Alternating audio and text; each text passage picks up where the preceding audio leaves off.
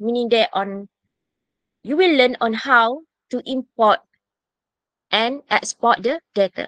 Import data, it is the same meaning as to read data. Export data, to write the data. Okay.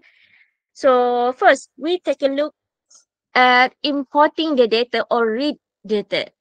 Okay. So read data from R, it could be your data can be from many sources. For example, like it can be from R, from Excel, in format CSV, SLSS, and in text file.txt extension, using extension. Yeah. And it could be from the SPSS with extension .sav.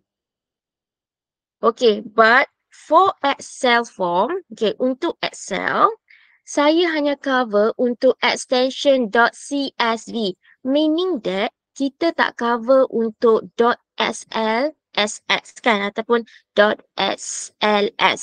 Okay, yang itu pun boleh import juga, boleh, tetapi caranya berlainan dengan .csv. Alright, so make sure that ini terutamanya untuk you punya lab test, okay? Untuk you punya lab test, written test, it is okay. Sebab you tak ada bermain dengan data. Tetapi untuk lab test, biasanya saya akan bagi you external data. Tak kisahlah data tu from R, from Excel, text file ataupun SPSS. Yang selalu, yang pernah saya bagi kepada my previous students, last semester tak ada, saya tak mengajar. My previous student, saya selalu bagi in terms of the Excel. Huh? Your screen is still visible while somewhere else is, you are no longer presenting. Okay, am I presenting my screen or not?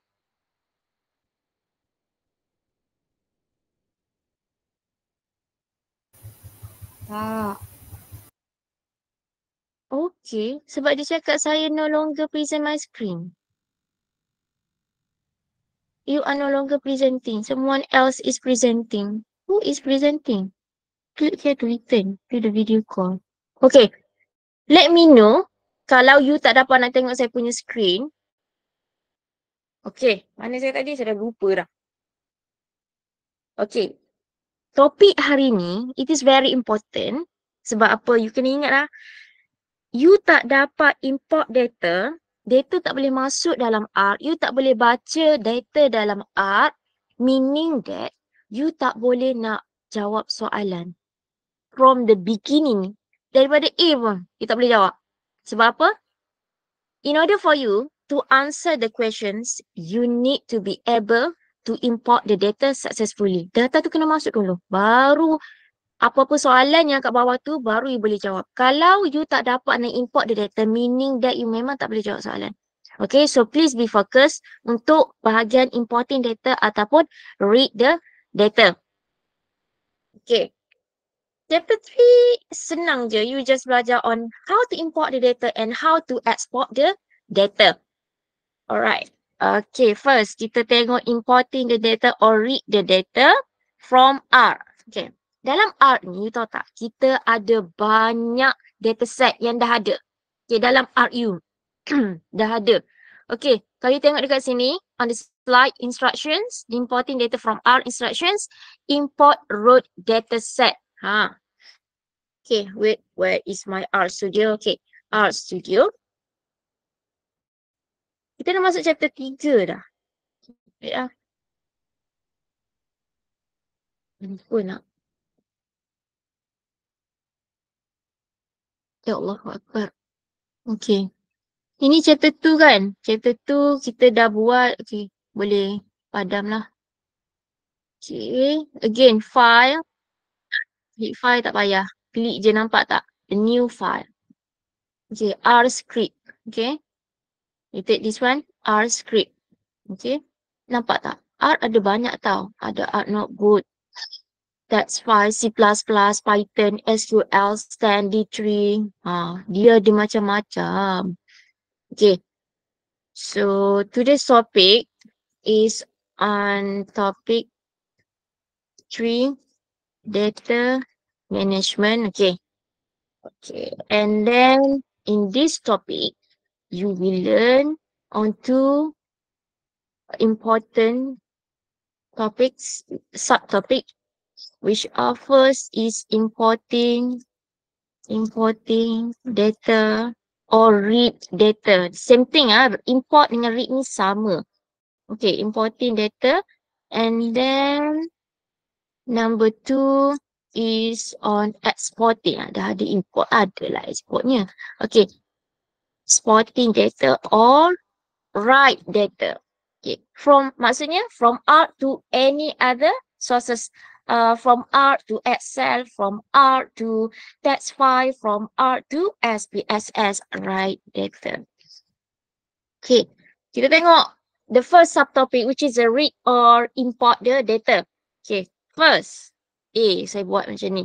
Okay, so reading, let's read or import the data from R. Okay, you know what? In R, we have many data set.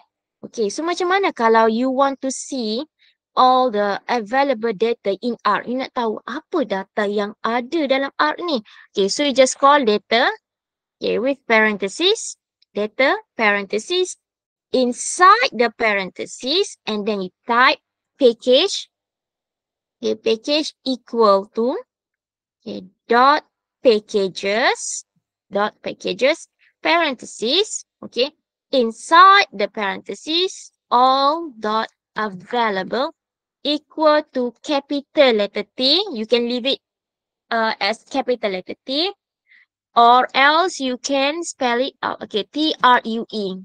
Okay, this one, sorry, this one is to list out. Okay, to list out all the available, to list out all the available data in R. Data in R. Okay.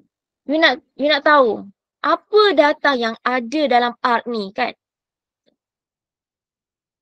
This one, run.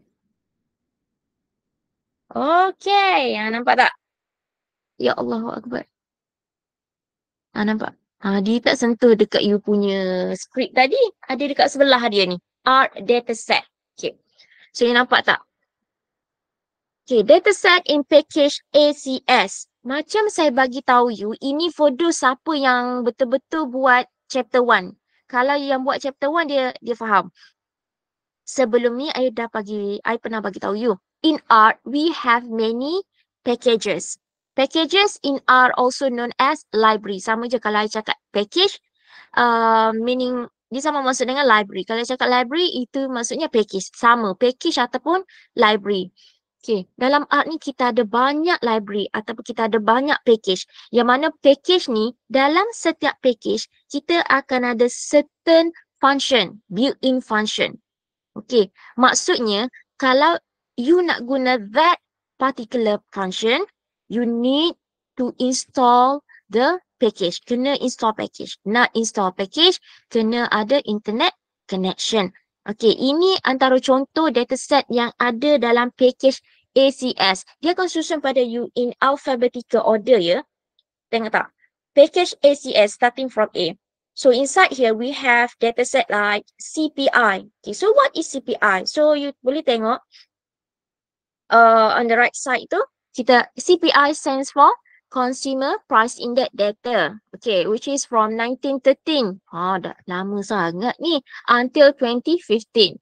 Okay, and then we also have, kalau you tengok kat bawah tu, you boleh scroll down lah. Ini adalah antara data yang ada. Banyak tau kalau you tengok ni. Okay, this is the dataset in package 8. Ini package assault, bit 64, boot. Okay, and so on. Kalau you perasan, there are so many dataset here, right? Okay, what if you dah ada certain data yang you nak? Yang ini you nak tengok keseluruhan. Okay, the next thing ni, you want to see ataupun you want to display on the particular of the dataset that you want. Okay, for example, you nak tengok ataupun you want to list out the dataset in mass package. tadi kita keluarkan ke semua dataset dalam ke semua package. Sekarang kita nak keluarkan dataset yang ada pada certain package. Iaitu package apa? Package mass. Okay, kalau you dah ada package yang you nak. Okay, so you can try this one. Try. Okay, parenthesis, inside the parenthesis, data, parenthesis. Okay, and then package. What package that you want? Okay, type it kat sini. Package, the package that I want to see all the I want to list out all the dataset in mass package. Okay, so MASS. You just type. Ini nama package mass, MASS, the one that yang kita akan guna selepas ini. Okay. I letak dekat sini. We'll list out the datasets in mass package. Okay, saya nak senaraikan ataupun saya nak keluarkan. I want to display all the datasets in mass package dalam package mass. Yang tadi saya nak tengok keseluruhan package. Yang ini saya dah tahu dah. Saya nak package mass. Okay, so dia akan return you or we return you. Okay, you run this line, nampak tak? Dataset in package mass. Ini antara dataset yang terdapat dalam mass package. Okay, you can see lah X2. It refers to the Australian AIDS survivor data, animals, brain and body weights for 28 species. Okay, ini penting. Saya pernah keluarkan lab test. Okay, I ask my student to use the data from mass package. Ada, tapi adalah certain nama data tu. Okay, and then what happened? Kalau you tak tahu ataupun you stuck on how to import the data from R, meaning that you tak boleh nak jawab soalan. Okay, so again, kejap lagi saya bagi tahu. Okay, nampak? So, yang ada dekat sini, dia hanya senaraikan dataset yang ada dalam package mass sahaja. Okay, sahaja. Yang tadi keseluruhan. Everything dalam R tu dia keluarkan. Someone want to join my meeting? Okay, wait mana? Tak ada pun.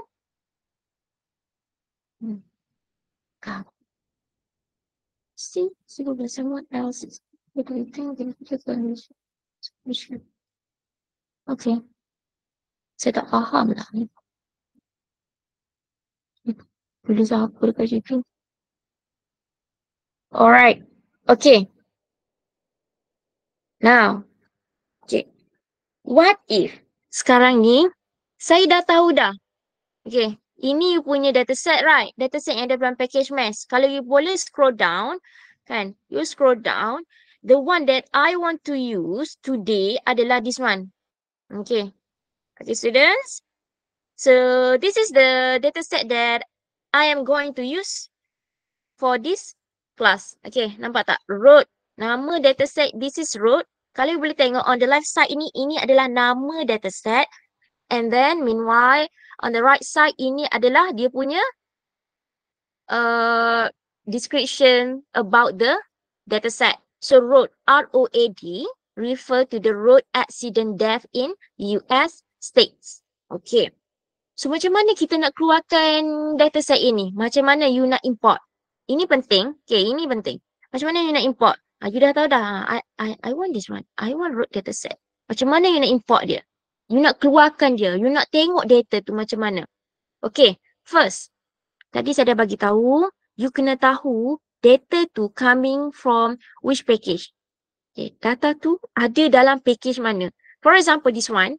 Okay, road kan? Yang dekat bawah ni saya tunjuk tadi. This one, road ni contains in mass package. Oh, you dah tahu. Dia ada dalam package mass. So, what you can do is, first, kena panggil library. Ini wajib panggil library dahulu. Library apa? Library mass. Why mass? Because you know that the road dataset contain inside the mass library. Okay. Library dengan package sama ya. Sama. Okay, nampak? Okay, so you dah panggil. After you dah panggil library and then import.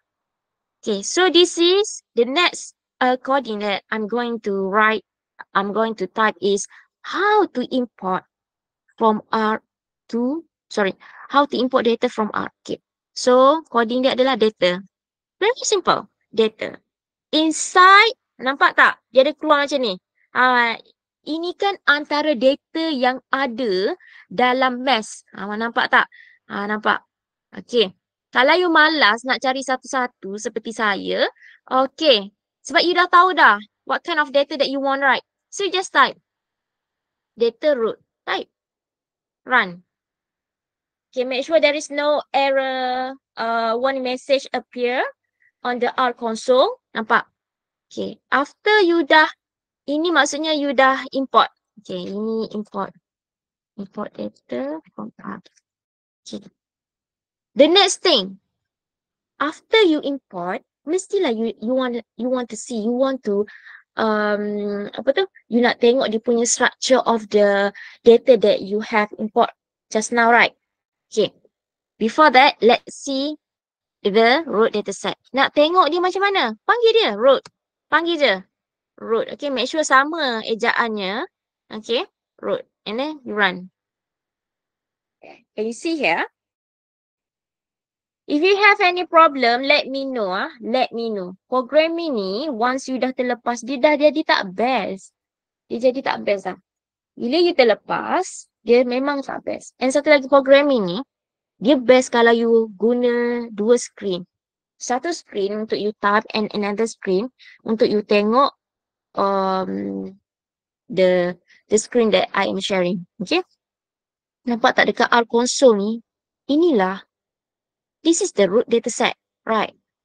Death, drivers, population density, rural, temp, and few. And on the left side, dia senaraikan, this is the US states from Alabama to Mons. Okay? Nampak? Inilah datanya. Okay, the next thing. Saya selalu, selepas saya import data, after importing data, saya akan selalu buat this one. Okay, saya akan tengok structure of my data set. Okay, structure. STR stand for structure. STR stand for structure. STR root. Letak nama data set you. Okay, run. Can you see what R return to you from? Okay, so R will return you. You nampak dekat sini. STR stand for structure. Structure function, ini built-in function yang dah ada dalam R. Ini bukan yang saya buat sendiri. Tidak. Yang dah ada dalam R, STR ni. Okay. Structure function, it will return you many information. Dia akan give you many information about the particular data set. For example, now our data set name root. First, it return you. Root data set ni, data type dia apa? So you know that root data set is in a data frame. Nampak? Data.frame. Oh, root data set ni in data frame. Okay, itu adalah the first information. The next one, structure function also return you the information like how many observation. There are about 26 observation with 6 variables. Nampak tak? Dia macam summarizekan dekat you. Data ni mengenai apa? Oh, it is a data frame. There are about 26 observation. There are 6 variables. What are the variables? Dia pun senaraikan juga. So, the 6 variables are death, drivers, population density, rural, temp, and few. Not only that, structure function also return you. Ini kita panggil apa ni? The data. Ini apa ni? Data type for each of the variables. Maksudnya death variables ni type dia integer. int tu integer. num tu numeric. Okay. Integer ni nombor bulat lah. Okay. Number of death, number of drivers, something that it is it makes no sense kalau that variable ada decimal places. Number of death. For example, like 26.6. The number of deaths are 26.6. 0.6 tu refer kepada apa? Faham tak? Okay. And then up to anti-fill, it is numeric. Nampak? Numeric. That's why saya suka sangat guna SCR. Okay, ini adalah satu tip daripada saya. Siapa yang nak guna, very good. Ini khas untuk lab test. You kena ingat lab test. Bila you dah dapat import the data, ini always happen. Sebab saya tahu. Sebab saya selalu mingle around my student why diorang tengah import the data. Okay. Once data dah dapat masuk dalam you punya art, okay, ini siapa yang buat, saya sangat saya sangat happy lah. Yang tak buat, you are facing the problem. Sebab saya dah nampak dah. Bila you tak buat benda ni, you akan buat kesalahan di kemudian hari. Maksudnya, you akan buat salah untuk the next question. Selepas import data, sila check structure data dahulu. Okay. Ni, macam mana nak check? Ni lah. str, okay, and then parenthesis, inside the parenthesis, you put the name of the dataset. Check structure dataset selepas import data. Okay, kenapa? Saya nak bagi tahu you. Okay, kalau art salah baca, dia memang boleh import data. Dia memang boleh. Okay, kalau dia import data, you akan ada dua dekat sini. Sama ada art betul dah baca data you ataupun salah baca. Dia still boleh import. Dia still boleh masuk dalam art you. Tapi dia salah baca. What happened? You are in the second situation, which is art salah baca data you. Maksudnya art salah baca data type setiap variable you. Kalau salah baca, contoh. Okay, def sini, instead of integer, art keluarkan sini dibaca dalam in terms of the character, CHR. Kalau character dekat sini, dia akan keluar CHR, stand for character. Salah lah kan? Number of def tapi baca character dalam string. Kan? So what happened? The next you nak buat analysis menggunakan that variable, memang dah salah terus. Semua dah salah terus. Sebab apa? From the beginning, data dia art dah salah baca. Okay, so that's why after importing data, tengok structure dahulu. Saya bila tengok student, bila diimport data, dia tengok structure, saya rasa happy. Okay, you are in the right track. Check structure. Pastikan setiap data dibaca dalam data type yang betul. Okay, so after that, baru you boleh proceed. Okay, what if? You tahu, after importing data, you check on the structure of the dataset. And then, you notice that ada certain variable art salah baca dia punya data type. So meaning that you cannot proceed. Tak boleh proceed sebab you dah tahu ada salah. Bila you proceed walaupun you tahu ada salah, memang salah lah. Okay, you kena fix the problem. Sehinggalah structure of the dataset you ni dah betul semua. Baru you boleh proceed to the next step ataupun you want to proceed to the next analysis. Ini tips dari saya. Okay, untuk you punya lab test sebab ramai sangat yang salah dekat structure, lepas tu dia proceed, memang A sampai F semua kosong. Dah salah. Okay, and then, okay, one structure ni saya punya favorite lah. Favorite built-in function. Okay, what if? Is there any other built-in function? Let's say that if I want to list all the variables in dataset, tadi saya dah bagi tahu structure ni dia memang return to you everything, not only the data type of the dataset, not only the number of observation, the variables, but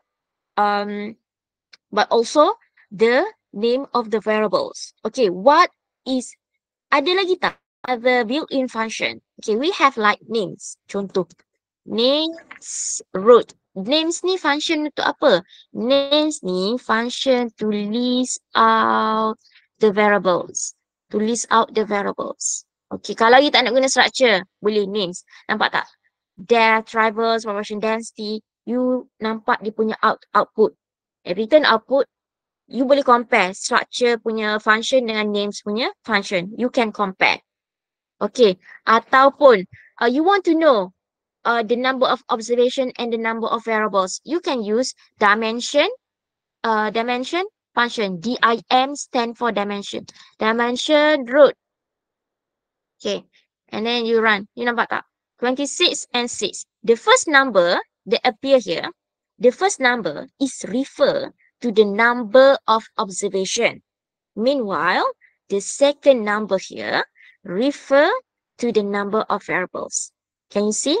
So that's why lah, you akan faham kenapa saya suka structure. It summarize everything. Tak perlu you nak tekan names, tak perlu you nak cari dimension. Faham satu-satu.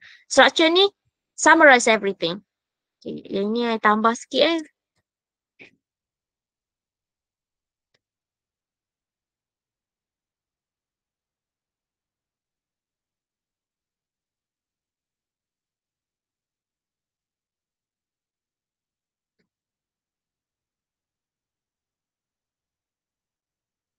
Okay, so far okay?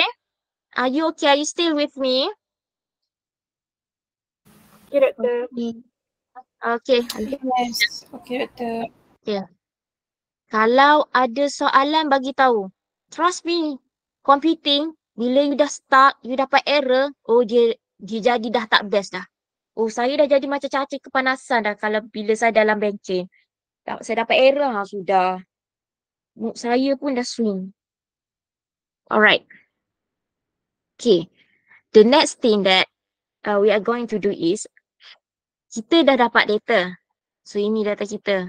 Kalau you malas nak scroll up, you panggil je dia. Panggil je dekat sini. Root sila keluar. Okay, panggil je. Okay, this is root. Boleh. Okay. So this is root, right? Kalau according to the structure function, it returns the root data set contains about 26 observation. Maksudnya ada 26. 26 US states dekat sini. Okay. Saya rasa dekat US state ada lebih lagi. Not only 26 tapi lebih. Because US is a very big continue tu dipanggil US ni. Alright. Contoh. Saya hanya nak keluarkan from root dataset. Okay. From root dataset, saya nak list out the first 10 sample ataupun from the first 10 observation. Sama je ni. Observation. Saya nak keluarkan. Kalau 10 dekat sini, it could be 1, 2, 3, 4, 5, 6, 7, 8, 9, 10. Okay. Up to until Florida. Saya nak keluarkan Alabama up to until Florida sahaja. Okay, meaning that I want to list out the first 10. First, okay, data, 10 data yang pertama. Okay. So, macam mana? Okay. So, head, parenthesis. Okay. Inside the parenthesis. Okay. First, you on the left side, you put the name of the dataset. Nama dataset ni apa? Root. Jangan tak tahu. Comma, followed by, okay. You nak berapa? Saya nak 10. Then, put it 10. Run. Okay, nampak? Alabama to Florida. Kalau you nak 5, okay. So, just put it 5 here. And then you run. So, dia keluar 5. 1, 2, 3, 4, 5. Only 5 observation yang dia return. Kalau nak 10, you letak 10 dekat sini. Okay. Head. Okay. Name of the dataset. Comma. Followed by the number of the observation. Okay. Kalau ini, you nak list out the first 10. What if? Kalau the last one. Okay, you nak yang terakhir. You nak observation 10 yang terakhir. Maksudnya, okay.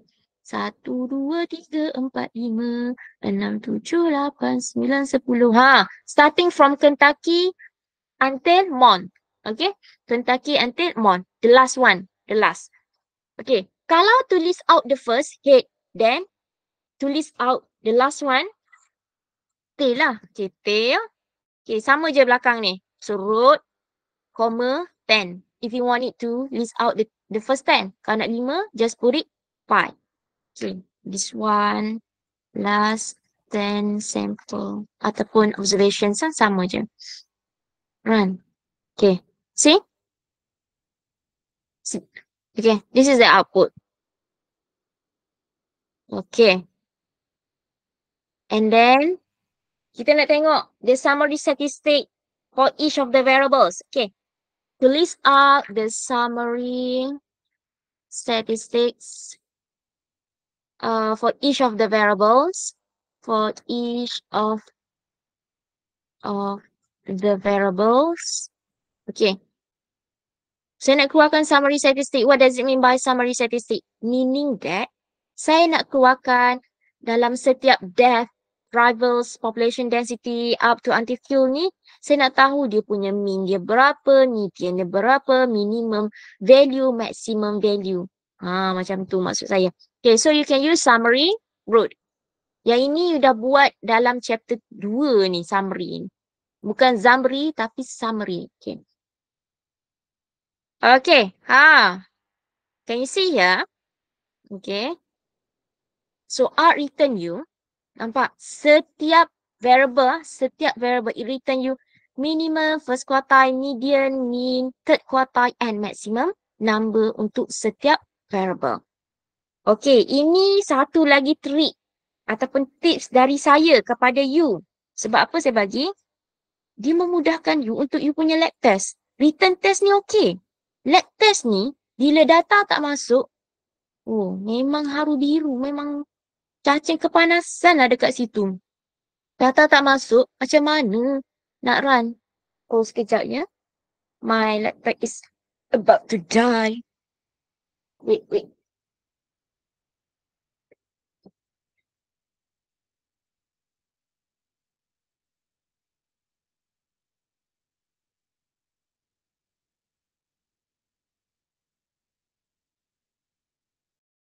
Apa?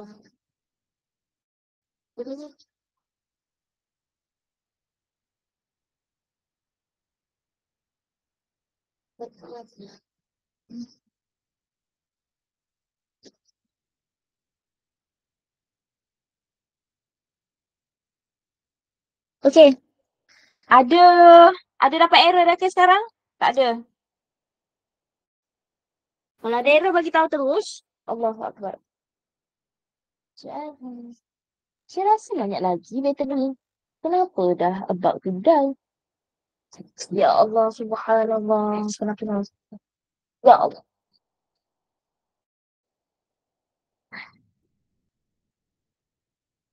Okay, plug in. Alhamdulillah, syukur.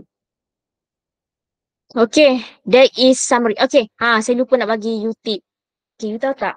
Bila you import the data, tak kisahlah untuk lab test ataupun any other project that you buat menggunakan R, macam mana you nak check kalau your punya data ada missing value, kan? Missing value memang kita tak nak. Macam mana kita nak tahu? Saya senang je, selepas saya check structure, saya akan tengok terus summary. Structure, saya nak tengok sama ada data R ni dah baca betul tak setiap variables. Saya nak pastikan dia betul. Okay, kalau betul, Alhamdulillah saya akan proceed dengan summary. Kalau tak betul, saya akan fix the problem dahulu. Okay, kalau dah betul, saya go kepada summary. You go kepada summary, saya nak tengok ada missing value ke tidak. Okay, macam sekarang ni, kalau you boleh tengok, ini memang tak ada missing value. Data ni cantik. Tak ada missing value. Macam mana saya tahu tak ada missing value? Okay, kalau ada missing value, you nampak tak? Bawah maksimum ni, dia akan keluar lagi. Dekat bawah tu, NA. Macam sini bawah maksimum tak ada kan? Tak ada. So, maksudnya there is no missing value. Kalau ada missing value, bawah max ni dia akan keluar lagi NA. Okay, kalau keluar NA, saya tahu. Okay, that variables ada missing value. Okay, itu caranya. Okay, and then, kalau saya nak tengok variance, so I just variance root. Chapter 3 ni panjang tau. Okay, ini variance. Okay, ini I want to see the variance. Variance each of variables. Okay, you just run. VAR stand for variance. Ini variance. Okay, kalau you nak cantik, you nak keluar cantik, you besarkan dia. Okay. Contoh. Nampak? Dia boleh. So that dia akan jadi in only one line. Okay. Tapi saya tak boleh nak buat macam ni kalau tak you tak nampak saya punya coding. Okay. Alright. VAR stand for variance.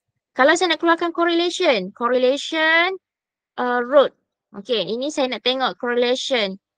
Correlation, nampak? Okay, ini kalau for those yang buat, you want to check the correlation lah. Ini, if I not mistaken, this one kita guna Pearson moment correlation. Okay. Satu lagi. Okay. Ini sebelum kita pergi kepada the next one. Sebelum kita pergi pada B. What is B? B is I want you to read data from Excel. Okay. Untuk the next one, B, C, D, saya nak mengguna pakai the sample data yang saya bagi dalam U feature. So make sure dalam U feature tu you dah download semua sekali. Kalau tak download, download sekarang. Saya nak guna data yang ada dalam U feature yang saya upload. Okay. Data from file. Data that I'm going to use is the con.csv. Okay. Sebelum sambil-sambil you download semua data. Okay. You kena macuk. Okay. You kena masuk U feature balik. You download data. Kalau siapa yang dah download, it is okay. Very good. Okay. Download data.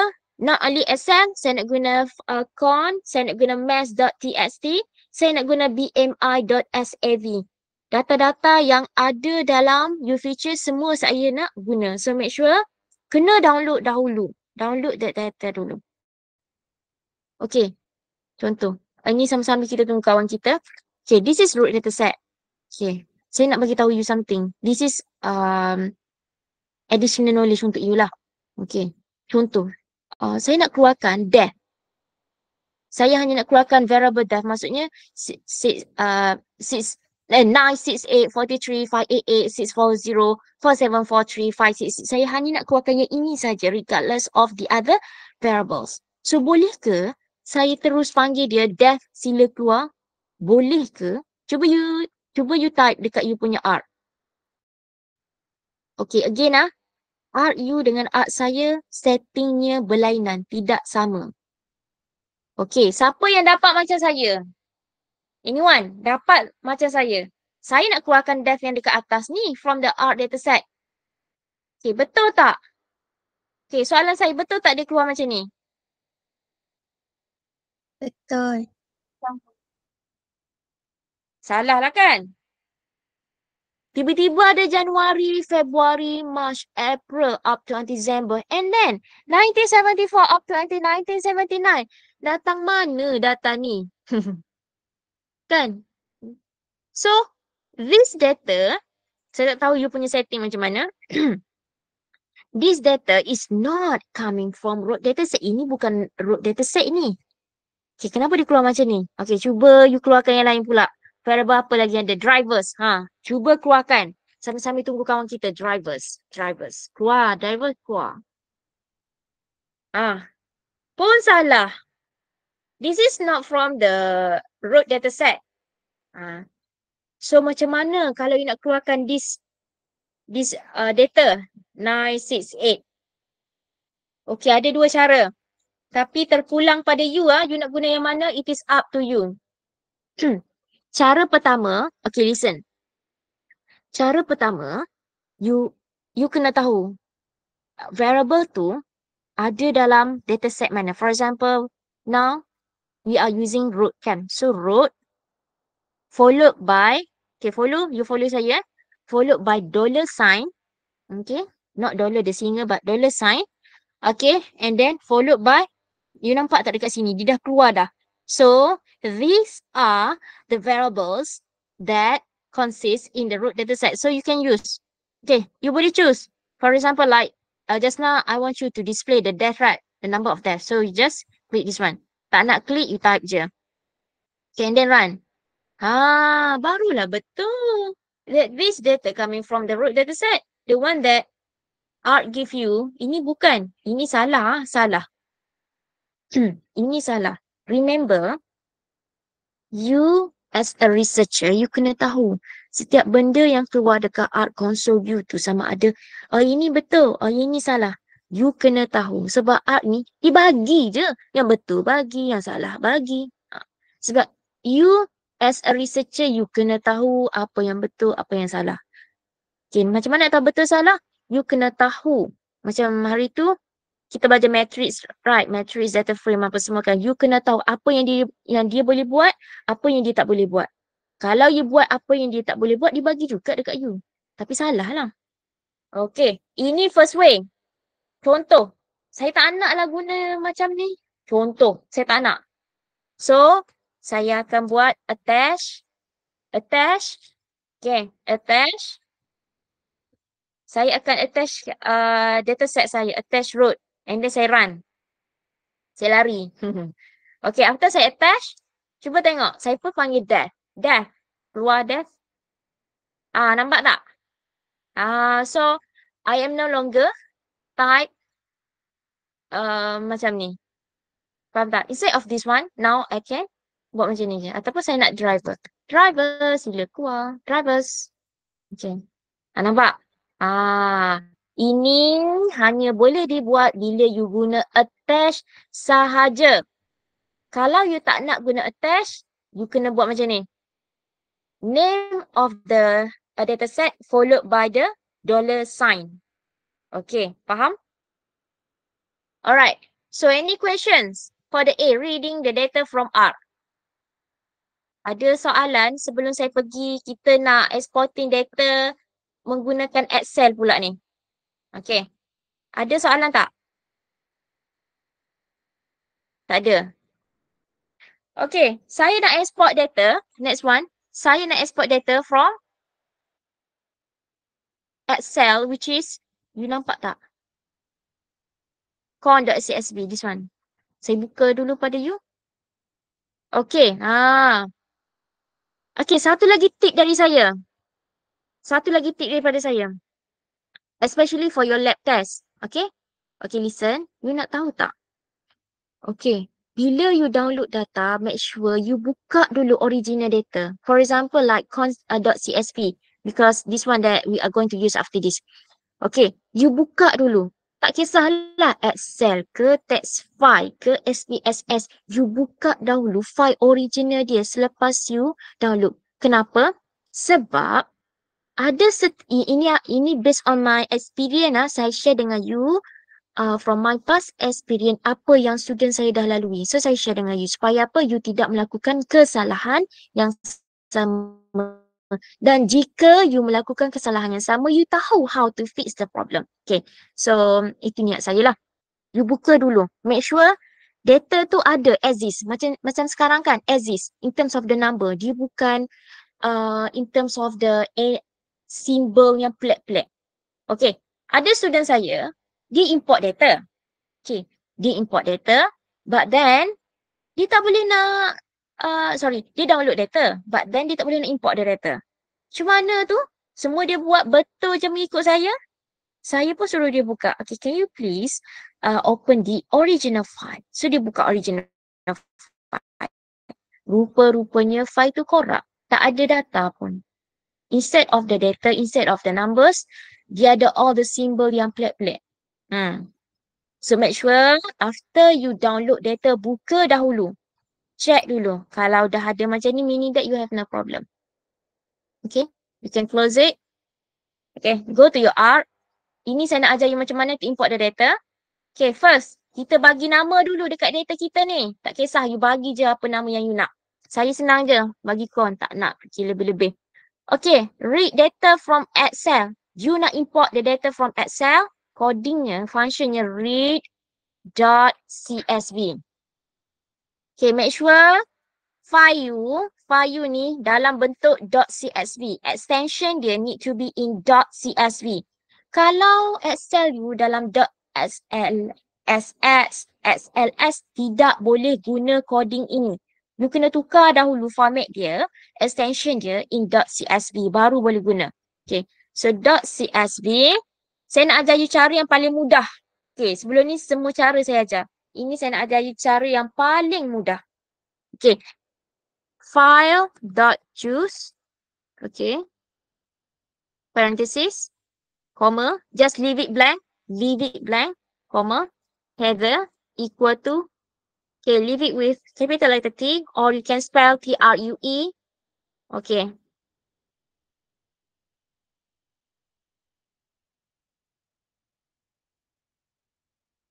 Run. Nampak tak? Run. Okay. You jangan cuak pula. Dia tak keluar pun, Miss. Cuba tengok dekat bawah ni. Dekat you punya ribbon. Select file. Okay. You select lah file you. I just double click. Lepas double click, nampak tak? Jeng, jeng, jeng. What is our data? Again, nak tengok data, panggil lah dia. Con. Panggil dia. Panggil dia. Con, sila keluar. Nampak? Okay. So, this is con dataset. Con dataset.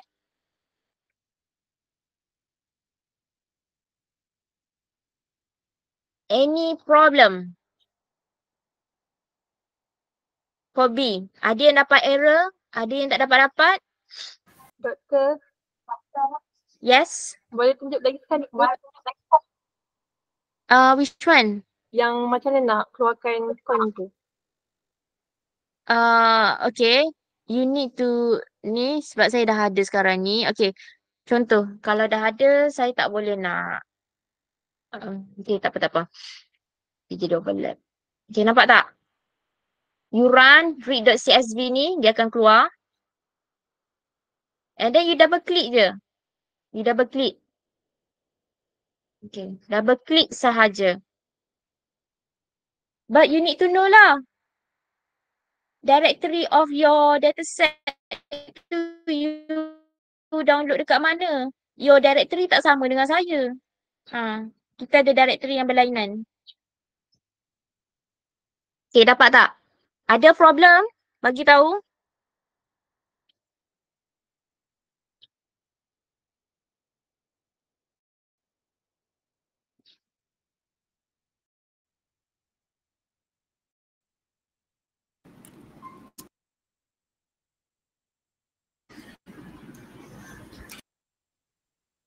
Dia tak keluar. Mana? Can you share me your screen? You boleh share screen you? Wait, I stop sharing and then how to stop sharing Stop sharing screen. Okay. Now, you share your screen? Sebab saya nak tahu what kind of problem yang you ada. Madam, sorry, I use different device. I used to separate device. Oh, you guna separate device, only one is connected Yang lagi satu tu you tak connect. Yes. Okay, so how am I going? Okay, what kind of problem yang you ada? Saya tak tahu. What kind of problem?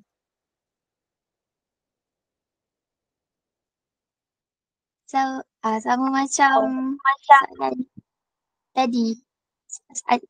Adila tadi. Adila, can you share me your screen? Saya tak tahu. Okay, problem macam mana tu? Sebab setting art ni lain tau, setiap you. Okay, boleh share screen? Saya nak tahu what kind of problem. What kind of problem?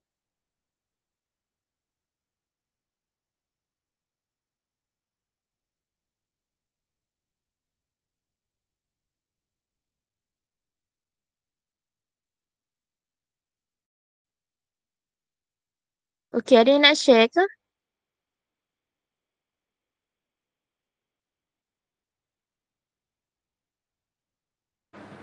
Elazira, masa run con equal red CSV tu, dia ada tulis version 1.0 tu ke?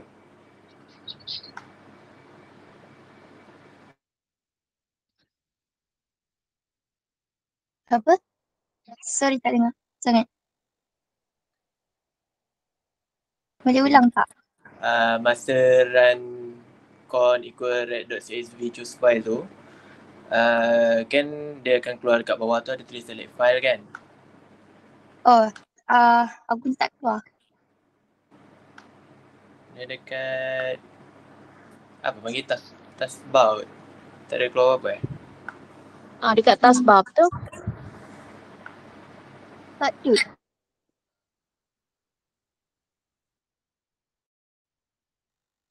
Okay, ada siapa-siapa nak share dia punya screen? Yang ada, okay, ada siapa-siapa yang dapat error lagi tak? Sebab saya nak tahu error macam mana tu.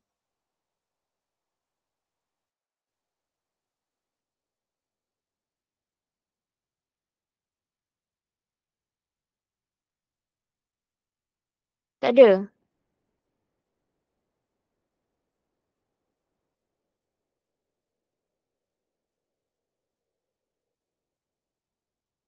Okay, kalau tak ada, cuba dia tengok next.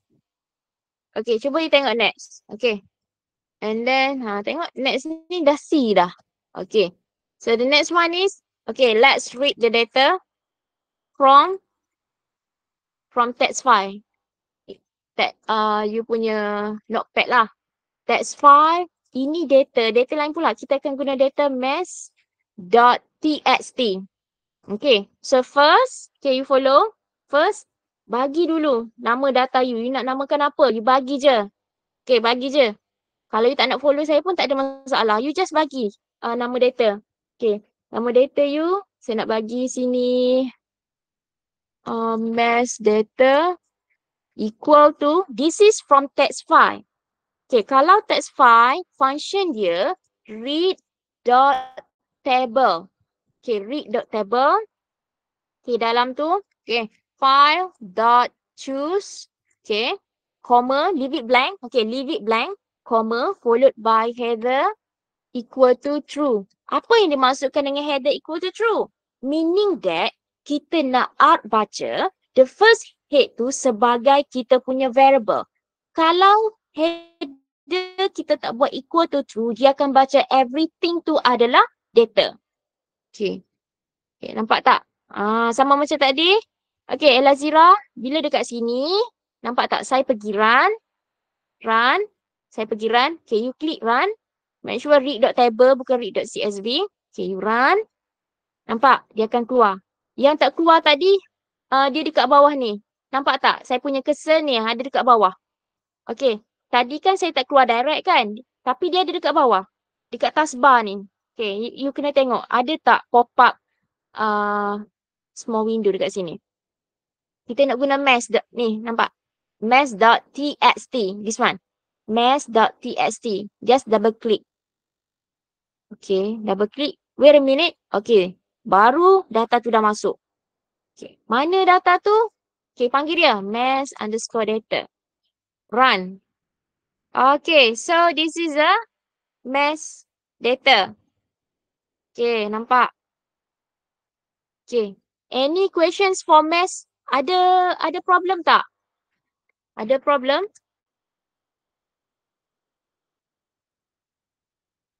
Ada problem tak?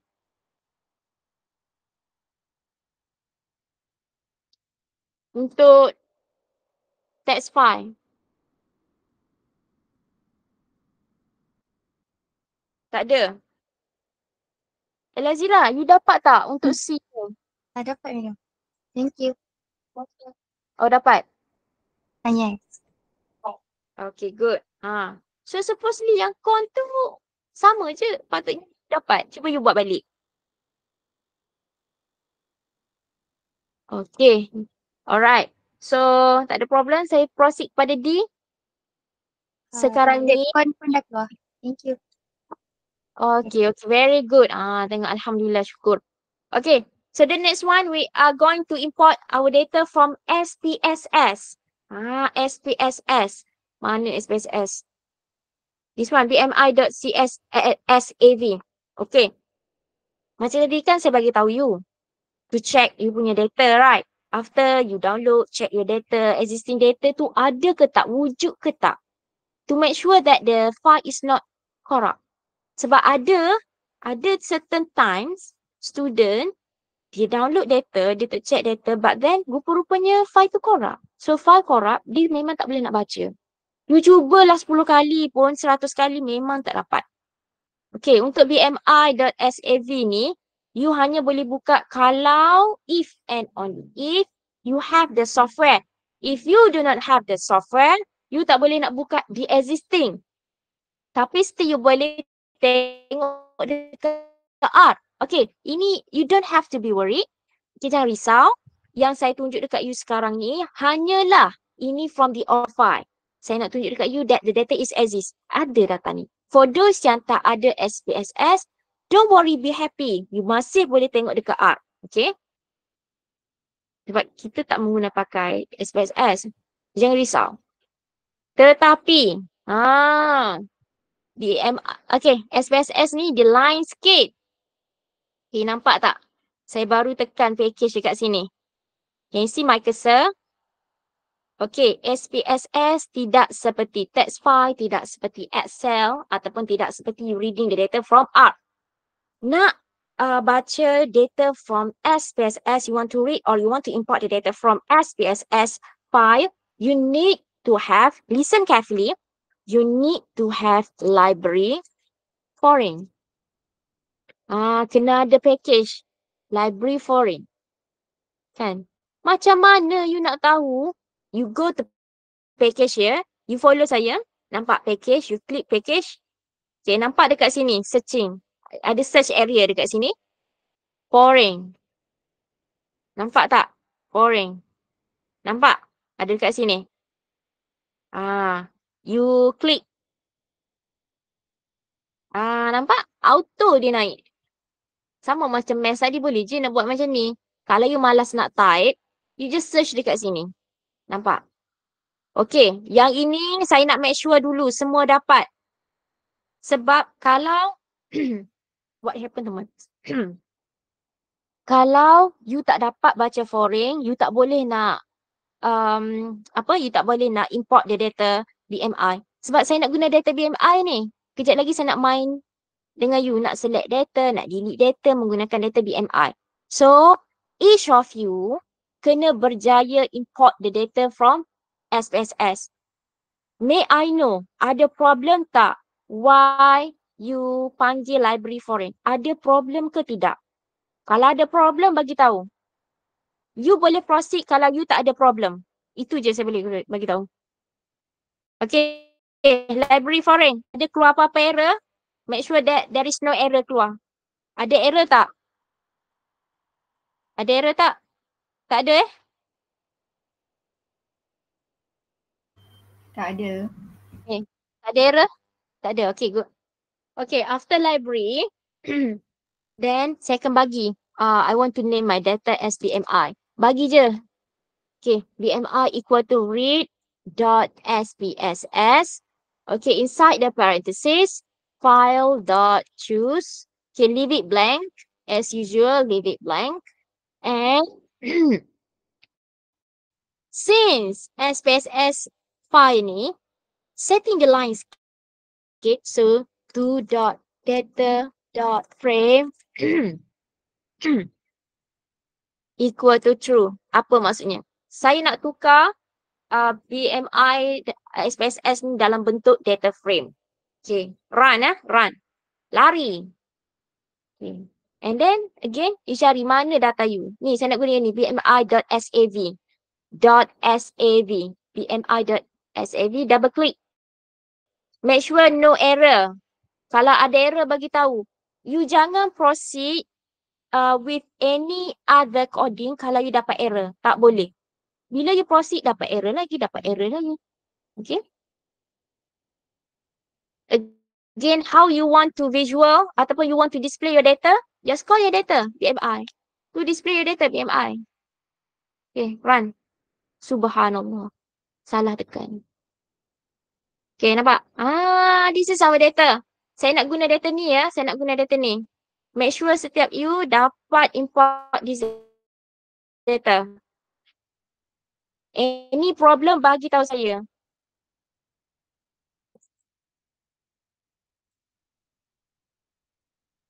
Dah 9:09 dah. Kita ada banyak lagi chapter 3 ni.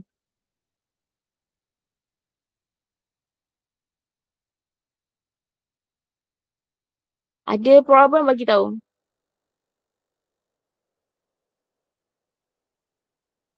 Okay, tak ada.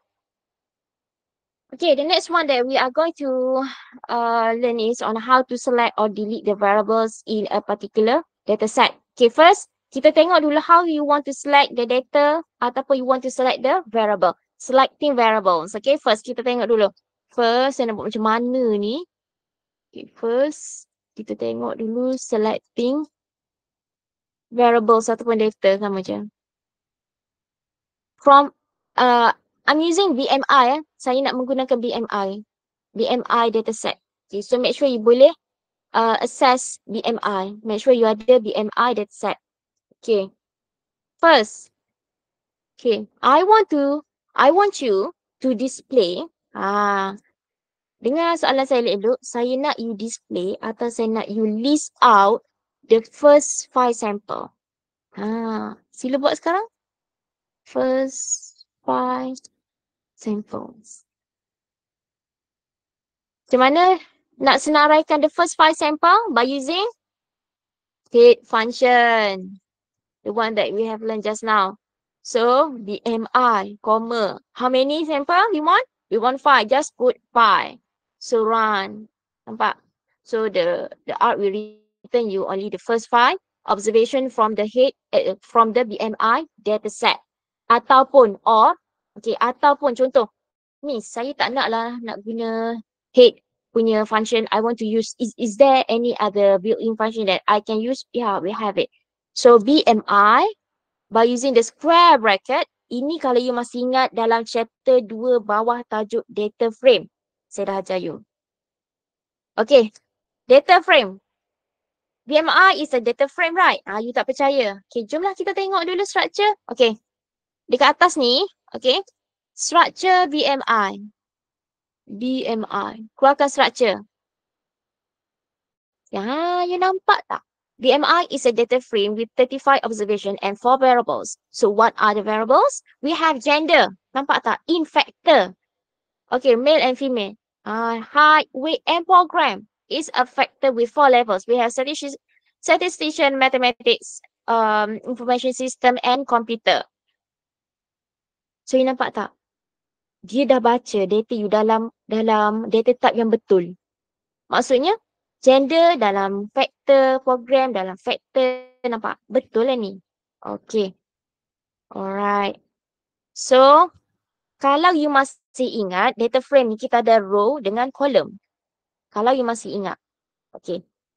A row refer kepada observation, column refer kepada variables. The one that kita nak sekarang ni adalah sample, observation. Observation maksudnya refer kepada row. Kan? Sebelah kiri adalah row, sebelah kanan untuk column. You nak apa? You nak first 5 sample. First 5. So 1 until 5. Okay, cuba you compare. Lain ke sama?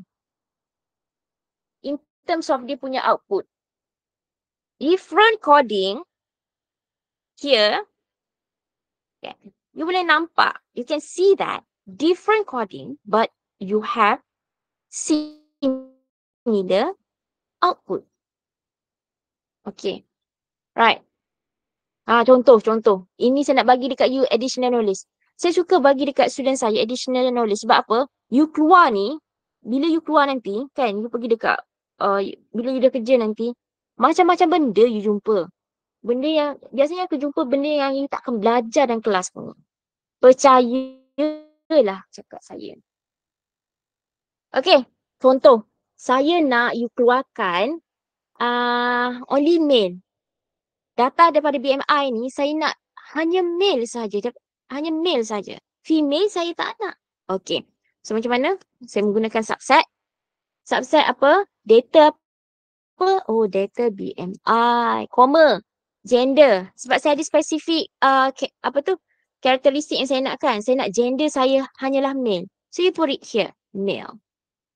Run. Nampak tak? Dia akan return dekat you ke semua male. Same goes kalau you nak for the female. Okay. So you copy. You paste it. And then you change here. Female. You nak yang female sahaja. So dia keluar yang female sahaja. Okay, nampak? You can play around Saya tak marah. You play around with your data. Subject computing ni memang nak kena play je. Okay. Contoh. Saya tambah lagi you. Saya tambah Saya tambah sekarang ni from BMI I want you to program. Nampak? Hanya nak male dan juga dia dari program komputer. Oh, so sekarang ni syarat saya dah bertambah 2. Nampak tak? So not only make, tetapi syarat saya ada apa? Program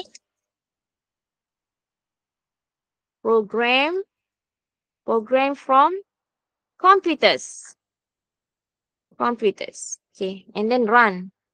Nampak? See? That's how you play with your data. Okay, contoh. Saya nak tambah lagi.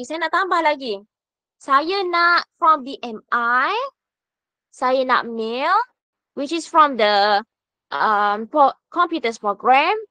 And dia punya ketinggian dia 160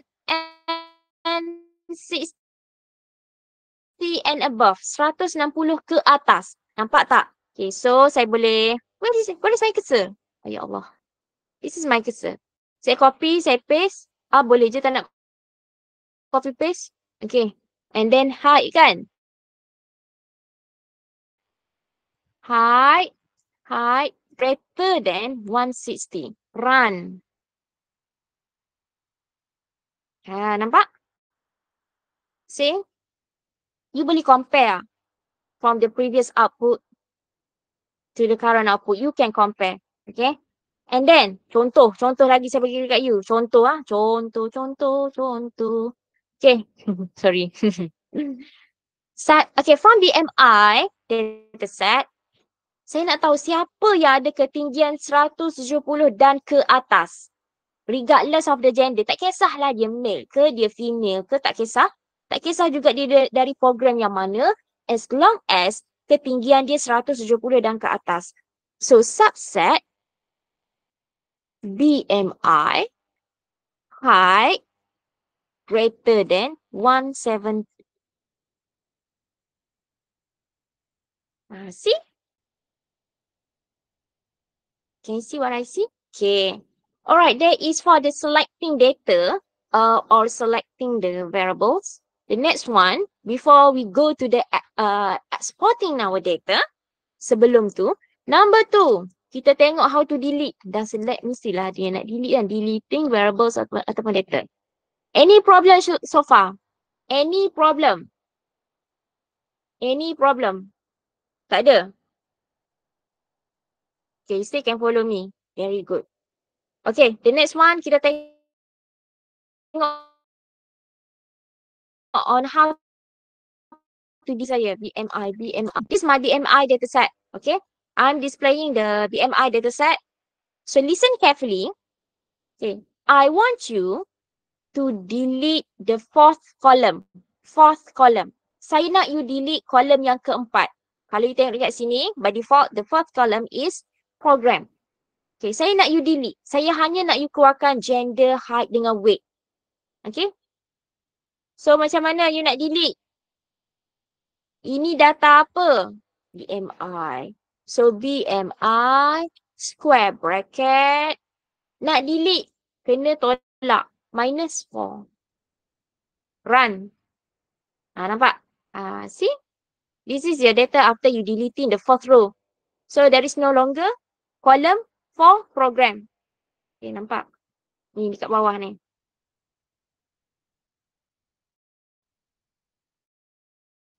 Pun ini kalau you deleting the column Saya tambah sini deleting column.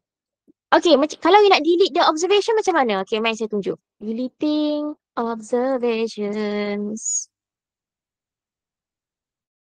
Okay, nak delete observation. Senang juga. Okay, observation. Ingat tadi saya dah bagi tahu you. Sebelah kanan refer kepada kolom. Sebelah kiri refer kepada observation. Contoh, I want you to delete the observation from 21 to 35. Saya nak you delete observation yang ke-21. Okay, refer. 21 sehingga 35. Ni, saya nak you delete. Ini. So, meaning that later, you will have your output from 1 until 20. Okay, delete. Delete is, okay, 21. Mana sudah nampak ni. Until 35.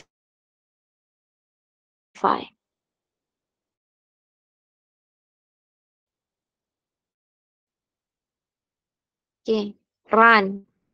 Nampak? Can you see what I see? Okay. Apa lagi? Kita bagi banyak contoh hari ni. Contoh. From BMI dataset, I want you to display the but I want you to delete the second and third column. Maksudnya saya tak nak column height dengan weight tu saya tak nak. So delete. Delete column yang mana? Gender and program. Kenapa keluar 5? Because dekat sini kita dah specify that we want only first 5 observation. If you want it all, just leave it blank. Okay. Alright. The next one. And how to check the missing value. Checking the missing value. Checking the missing values. Okay. Tadi saya dah bagi tahu. One of the way is by using the summary, right? Itu secara cepat lah. Tetapi macam mana kalau dari segi teknikalnya you nak check ada tak missing value? Is there any missing value in my dataset? So you can use is.na function. Is.na. Is.na, inside the parenthesis you put the name of the dataset. Is.na. Ada tak? You nampak tak? False. Kalau macam ni kalau cakap susah lah Miss nak tengok false.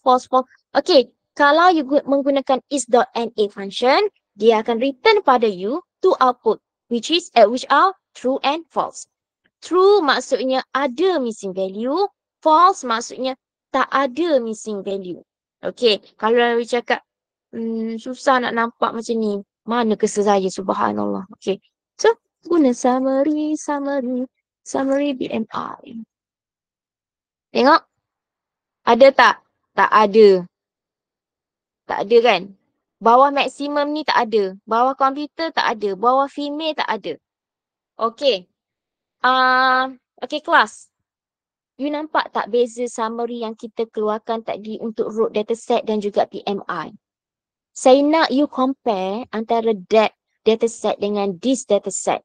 You nampak tak? Now, in BMI dataset, we have gender and we have program. Maksud saya kita ada categorical variable. Okay. Variable yang kita boleh categorizekan yang jenis group. Okay. Contoh BMI dekat sini kita ada gender dengan program. So you nampak beza tak in terms of the summary you keluarkan untuk categorical variable dan juga untuk continuous variable. Berbeza kan? Okay. Sebab itulah kalau structure you salah, jangan proceed. Jangan proceed. What happen kalau proceed? Boleh. Tapi memang dah sah salah. Itu je lah. Okay. Contoh. Kalau dia ada missing value and then you nak tahu mana ada missing value. Dekat mana adanya. Okay. So which follow saya. Which is .na BMI. Okay. Nampak tak? Integer 0. Apa maksudnya? No missing value. BMI dataset contain no missing value.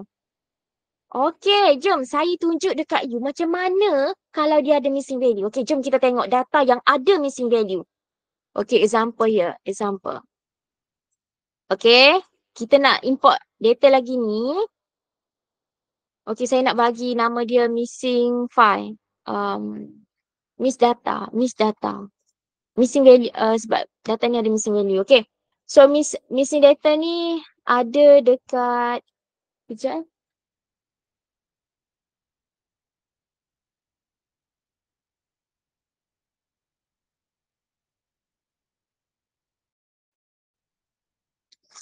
Sekejap. Okay, ni. Kita nak guna miss.sav. Kita nak guna yang ni, miss.sav. This one, miss.sav. Okay, jom. Jom. Okay, read.spss file.choose. Okay, leave it blank. To.data.frame equal to true. Run.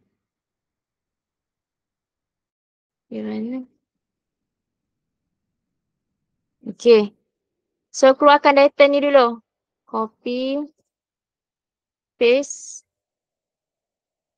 Okay. Keluarkan dahulu macam ni. Make sure you keluarkan. Keluarkan.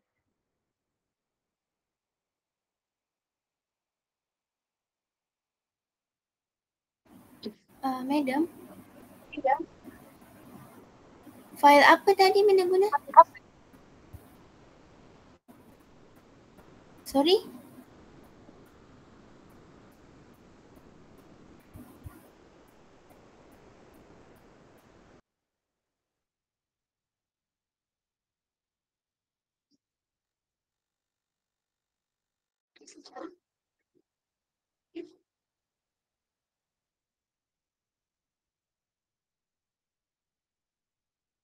Jangan kau panas.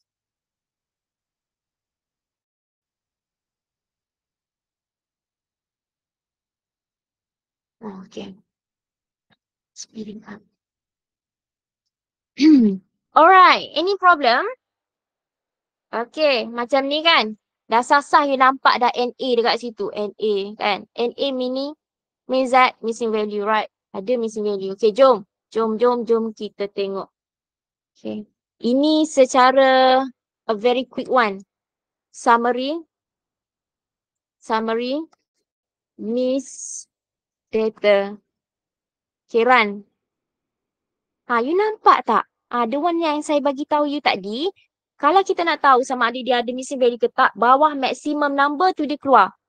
Bawah maximum number tu. And A here, 1, meaning that for height dengan weight ada missing value. Okay, cara lain. Tadi kita dah belajar is.na. Jom kita tengok. Okay, is.na. Okay, miss data. Okay. Nampak tak? True. True. Ada missing value. Yang ini selalu keluar. Yang ini selalu keluar. Is.na.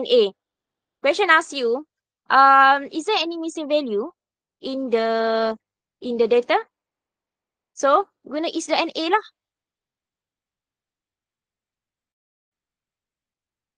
Okay. So, you nak tahu yang mana satu? So, saya copy yang ini. Saya copy. Which? Yang mana satu? Observation yang mana satu? Observation mana satu? Miss underscore data. Observation mana satu? So, saya run. Nampak tak? 25 dengan 45.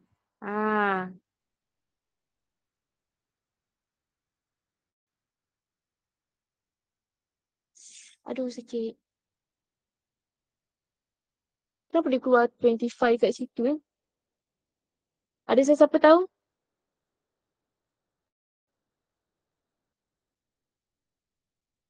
Oh, sorry. Sorry. Patutlah. Okay, sorry. Okay, bila kita nak guna which, okay, sekarang ni, okay, tadi kan kita dah tahu. Okay, listen. Okay, follow saya. Tadi dekat height, okay, tadi bila kita guna summary, kita tahu yang ada missing value dekat height dengan ada missing value dekat weight. Bila kita tahu ada dekat height dengan ada dekat weight, bila kita nak tahu, kita nak, the next one kita nak check, kita nak locate observation yang mana ada missing value. Kan? Macam tadi memanglah kita boleh tengok direct number 9 and number 13. Observation yang ke-9 dan ke-13 kan? Tetapi, let's say we have a very large sample size. Memang ini contoh 16 saya bagi dekat you supaya memudahkan. Katakanlah, you ada 1,000 of observation. Takkan nak tengok satu-satu kan? So, kita nak tahu, kita nak locate which observation yang ada. First kali, kita tahu height dengan weight ada missing value. The next one is miss data. Height. Okay, run. Oh, untuk height ni observation yang ke-9. Okay, so saya copy lagi. Saya copy and then saya paste dekat bawah dia. Untuk weight. Kan tadi kita dah tahu ada missing value dekat height dengan weight kan? Yang kita tengah buat ni, kita nak tahu observation yang ke-berapa.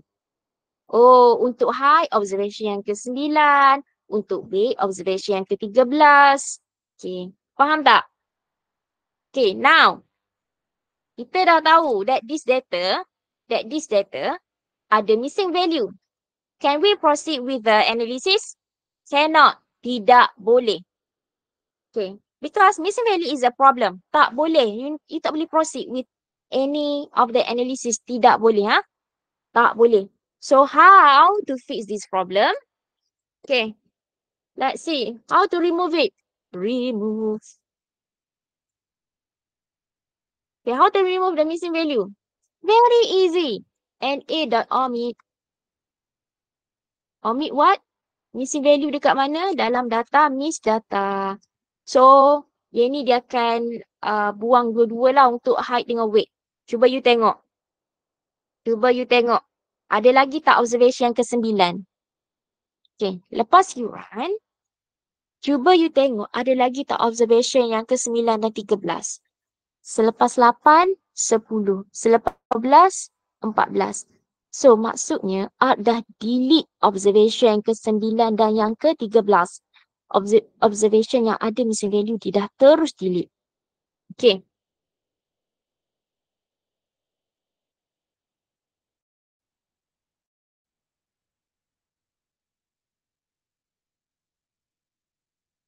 Kita dah dekat sini dah. Ni. Kita dah dekat slide number 7. Ni, delete missing value.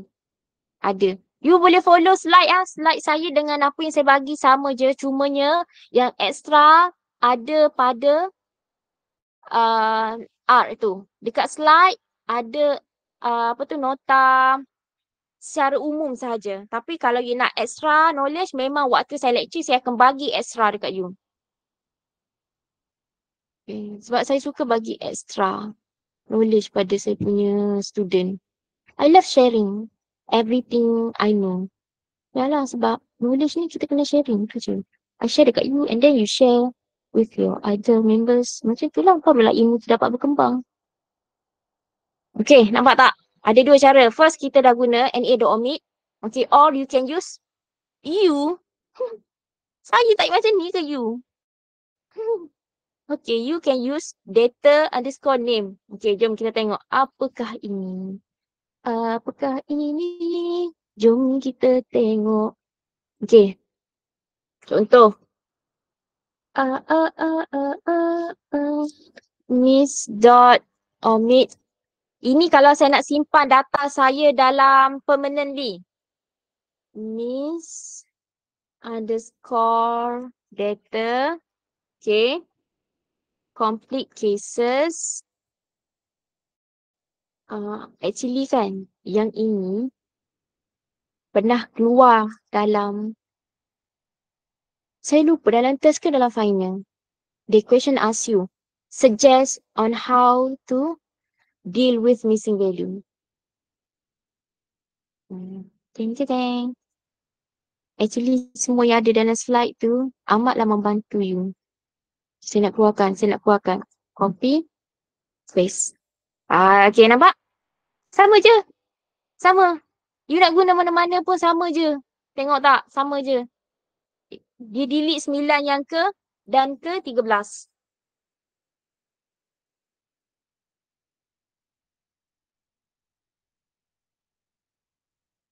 Ish, panjang betul lah.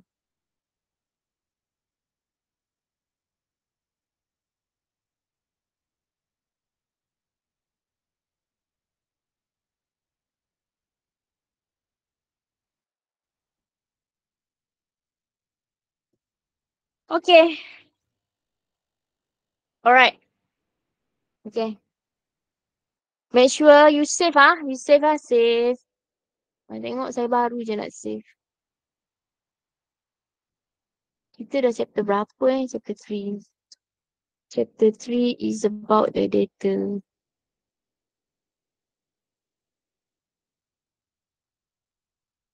Macam mana cuaca di kampung masing-masing? Saya dekat sini panas sangat. Save it. Okay, saya dah save. Nampak chapter 3 data management in R. I already saved my data file. Okay, and then saya nak tambah sikit lagi. Okay. You bertahan dengan saya sekejap Bertahan sekejap je. conversion data. Data conversion lah, conversion of data. Conversion of data. Okay, contoh. Ini saya buat laju. Okay, I bagi you X, object X, di mana object X ni contain of a vector of 24. Ini object X saya. X is a vector. Okay, saya nak pergi kepada yang ni. Conversion, data conversion. The next slide, slide number 8. Okay, nampak tak dekat sini? Actually, this table sangat membantu you. For example, like if you punya the original from vector but then you want to change it to matrix, you can use s.matrix. Okay, you can refer to this slide number 8. Okay, so saya nak ubah daripada vector, saya nak jadi kepada matrix. So X equal to matrix. Apa data saya? Yang tadi, yang ke atas, X tu tadi.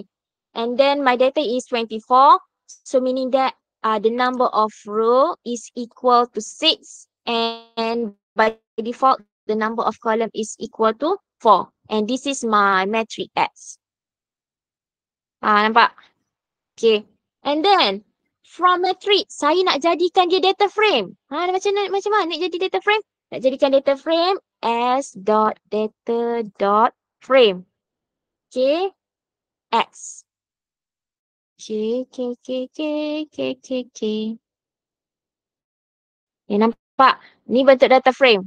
Tak tahu, ya ke dalam bentuk check lah structure. Check structure. Nampak? Check structure. Tak percaya, check structure. Okay. From data frame, saya nak jadikan balik dia sebagai matrix. Okay, saya nak jadikan dia balik matrix. So, X as matrix, nak jadikan dia matrix. Kembali, X.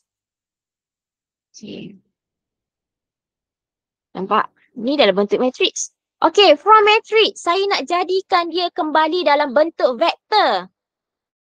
Okay. S dot vector. Sebab saya nak pergi pada export pula ni. Nampak tak? Dia dah balik asal. Nampak tak? Okay. So again, you can refer to this one. Yang saya tengah main-main tadi. S.data frame, S.matrix, S.vector. Refer to slide page 8. Okay. Page 8. Okay, the next one. This is the last subtopic. Last subtopic in chapter 3 and last subtopic for today. Because the next class saya nak masuk chapter 4. Chapter 4 panjang sangat-sangat.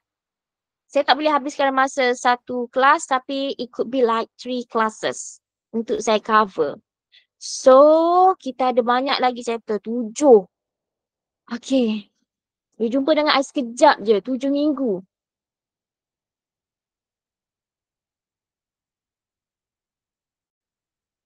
Okay. Listen to me. Follow saya. Okay, follow saya. Sebab kita dah 9.40. Follow saya. Follow. Okay, first. Sekarang ni kita nak export data ataupun kita nak write data. Apa maksudnya? Okay, kita nak export data from R, dari R to external sources. Tak kisahlah sama ada from R to CSV, Excel, from R to text file, from R to BMI. Tak kisah. Okay, saya nak ajar you satu-satu. Okay, make sure saya nak setiap orang berjaya supaya habis kelas saya ni. Okay, I learn something today. Okay. Alright, first. Okay, first. Each of you need to create a simple data set. Create a simple data set. Tak kisah. Saya nak create a kit data set lah, contoh. Data set kanak-kanak dekat tadika. Contoh ya. You boleh buat apa-apa. Boleh. Tak kisah. Saya memberi kebebasan untuk you play around. Okay? Based on your own creativity. Tak kisah.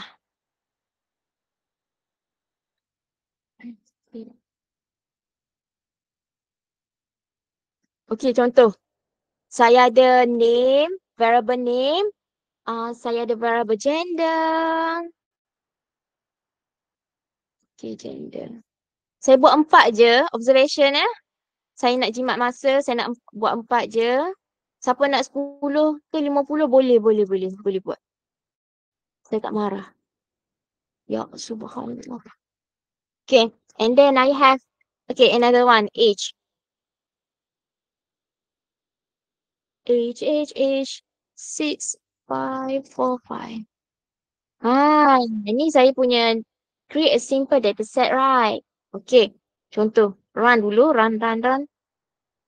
Okay, run. After that, saya nak jadikan dia sebagai data frame. Okay, you buat dia sebagai data frame. Macam mana nak buat data frame? Okay, saya bagi nama dulu. Kit, data kita ni nama Kit. Okay, dalam bentuk data frame.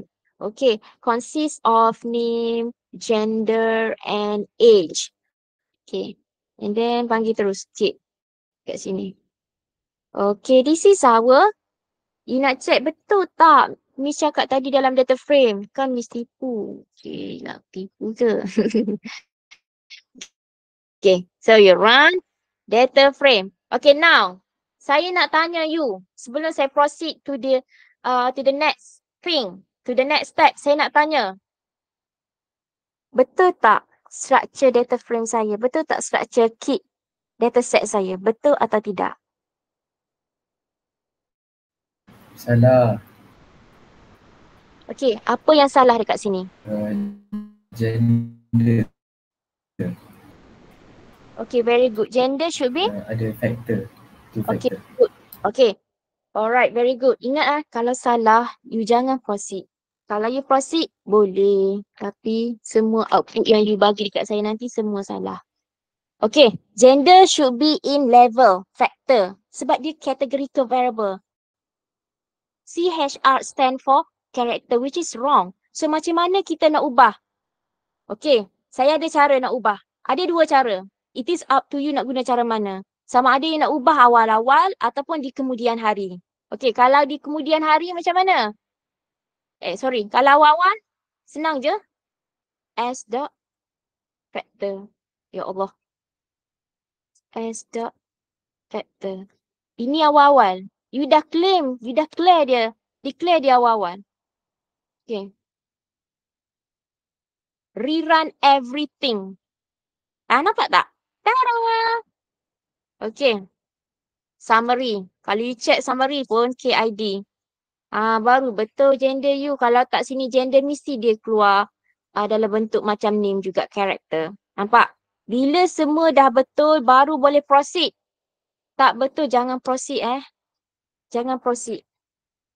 Tapi kalau you dah tak ada idea, instead of you nak biarkan soalan you tu takkan you nak hantar kosong dekat saya kan. Proceed lah. Okay, first. Saya nak tunjuk dekat you. Ini data kit kita sekarang ni ada dalam R. Saya nak tunjuk dekat you macam mana you nak export into Excel. Ya subhanallah. Excel file. Extension kita akan guna adalah .csv. You nak lelang extension, you boleh explore. Okay, ini into text file. Extension .txt. Okay, into SPSS file .sav. Okay, first from R nak jadikan dia pada Excel. Okay, so write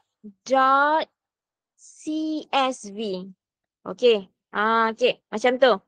Apa kena ada dekat dalam? Parenthesis ni? Okay. First, data apa yang you nak jadikan, you nak export dia? Data kit, type kit, comma. Okay. And then, dekat mana you nak save dia? You nak export dia, nak masuk dekat mana? Okay, now, pilih directory mana? Ini your own directory ya. Jangan follow saya pula. Nanti cakap kenapa lain. Okay, saya nak...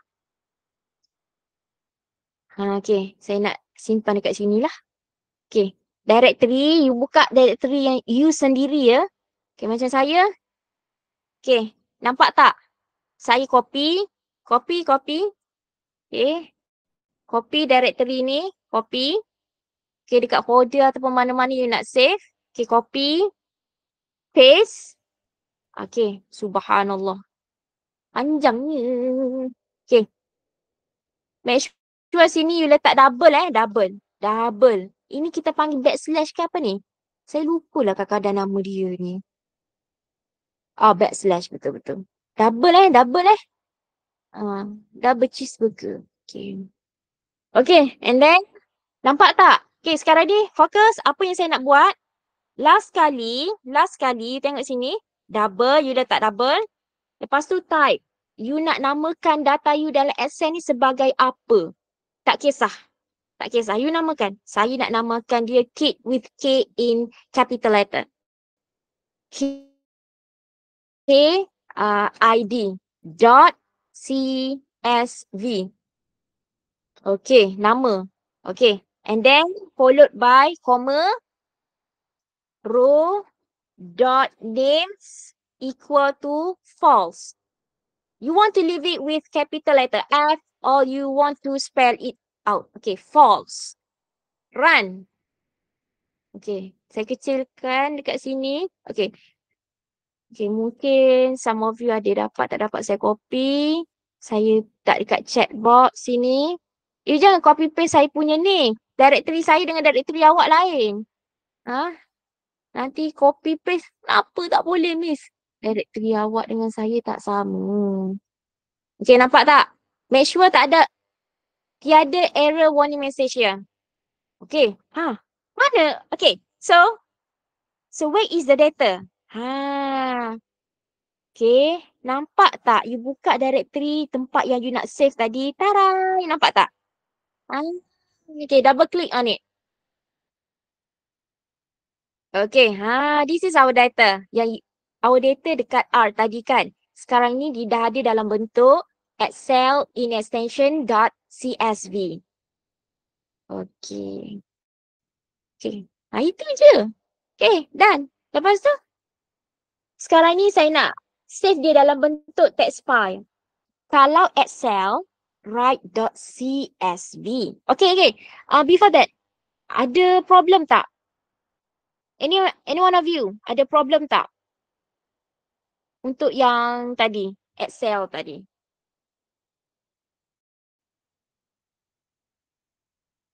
Ada problem ke tidak? Tak ada. Okay. Okay. Into text file. Write.table. Sorry ya. Lambat lagi nak buka bahasa ni. Baru jam 9.50. Okay. So write.table again. Data apa? Data kit. Comma. Followed by directory. Saya nak guna directory yang sama. Tak payah nak buat directory lain-lain. Sakit kepala saya. So saya copy je. Saya copy directory ini. Copy directory. Paste je dekat sini. Sebab kita nak simpan di tempat yang sama kan. Paste. Tetapi dekat belakang ini tak bolehlah .csv. Sebab kita sekarang nak save dalam bentuk apa? Text file. Then txt. Okay. Kenapa ada dua dekat sini? Okay. Okay. Alright. And then comma. Separator. SEP stand for separator. Saya nak gunakan separator comma. You nak guna semicolon pun tak ada masalah. It is up to you.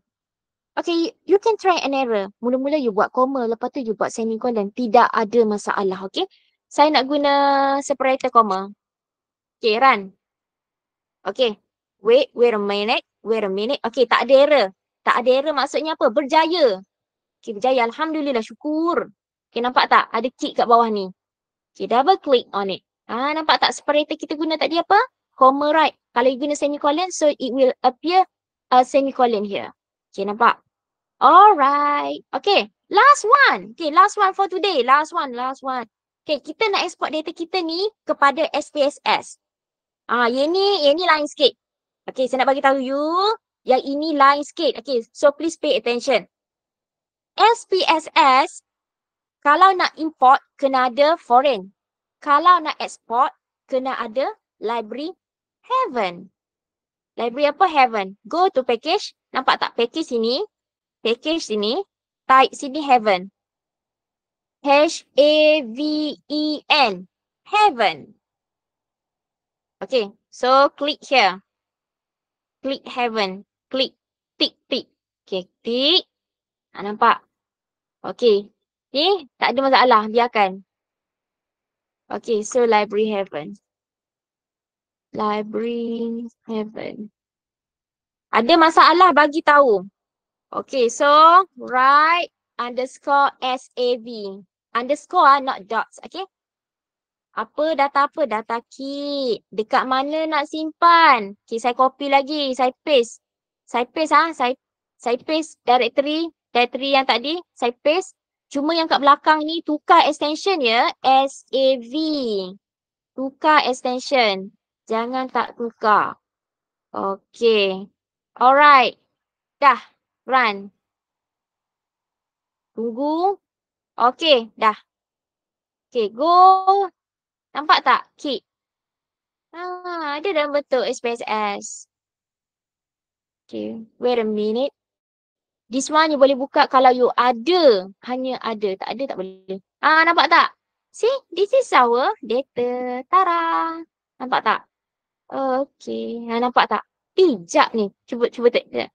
SPSS ni dia sangat bijak. Tengok. Dia dah buat untuk you. 1 is for female, 2 is for male. Maksudnya, it is a categorical variable. Name is a string. Betul lah. Bijak dia. Okay. That's all for today. Any question? That's all. Dah tak ada dah. Dah habis for today's topic. Dah habis. Any question? Ada soalan boleh tanya. Okay, ada soalan tak? Doktor, Yes? kalau yang package heaven tu tak ada, possible ke? Okay. Saya rasa saya faham apa maksud you. Okay. For those yang tak jumpa macam saya. Okay, don't worry, be happy. You nampak tak install dekat sini? Okay, nampak tak? Okay, you click install. Okay, cuba you type dekat sini heaven. Type heaven. Type heaven. Okay, selepas type, tekan install. Saya tak boleh tengok install sebab saya dah ada. Okay, tekan install. Okay, saya nak tengok apa jadi kalau saya tekan install. Tak boleh. Justru saya restart terus. No. Okay, selepas you install, baru you pergi pada package. Dekat sini, you type balik heaven and then you tick. Jadi ke tak? Okay, bagi tahu saya.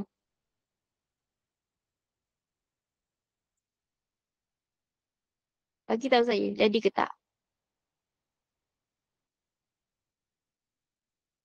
Boleh madam. Tadi dah. Okay, very good. Okay, good Farah, good. Okay, any other question? Ada soalan lagi?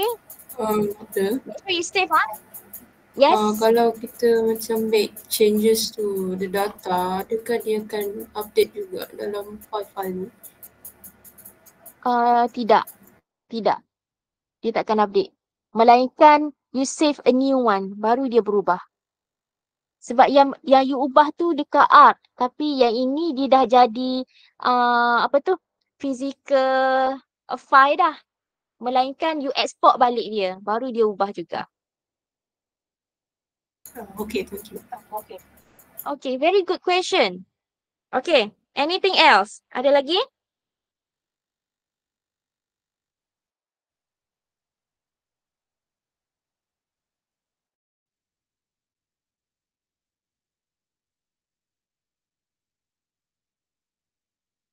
Okay, ada soalan lagi? Tak ada? Okay. So, if you have no question, I think nak stop here. Kita tangguhkan kelas kita dengan surah Al-As. Bismillahirrahmanirrahim. Okay, I wish you all the best. Thank you for joining this class this morning. I see you on this Thursday, okay? Assalamualaikum and have a nice day.